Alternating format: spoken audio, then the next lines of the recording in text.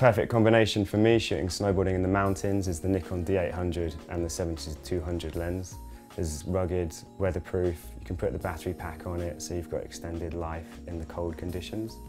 And the 70-200 lens is a really fantastic lens straight out of the box. I always have two pairs of gloves in the mountains, a thin woolen pair, keep my hands warm while I'm shooting and still operate the camera.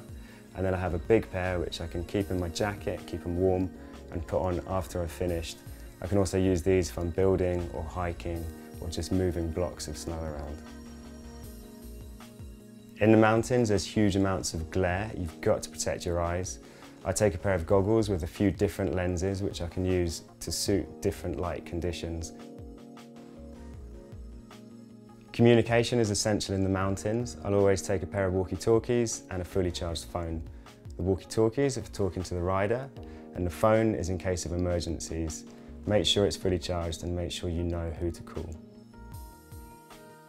Anyone working outside the ski area needs to be carrying basic safety equipment, an avalanche transceiver, a shovel and a probe. Shooting digitally, we're now processing so much data, you've got to take two drives with you on a shoot. One is for the original and the second is for backup. When I'm working in the mountains, I can't afford for the camera to stop working. I've started always taking all-weather protection with me on all shoots, and that just means I can have a little bit more peace of mind when I'm shooting in quite extreme conditions. And finally, the Nikon FM2. This is one of the first cameras that I ever bought. I got it nearly 15 years ago when I was still shooting film.